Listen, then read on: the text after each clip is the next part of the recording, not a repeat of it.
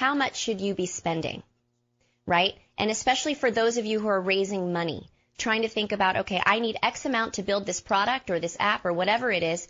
How much should I be working into my marketing mix? Well, share with us. Right? So that is, I tell everyone, for a good consultant who has maybe an assistant or maybe is by themselves, depending, no less than $3,000. If someone comes to you and says they can do whatever they can for $2,500. Run. Really? Run, because they just graduated from college and have no clue. So again, a professional's expensive and an amateur's a fortune. Yes. And those amateurs are out there. Oh, yeah. And because they're trying to get experience in other ways. And if you're going to find someone solid, it actually shouldn't be any less than $5,000.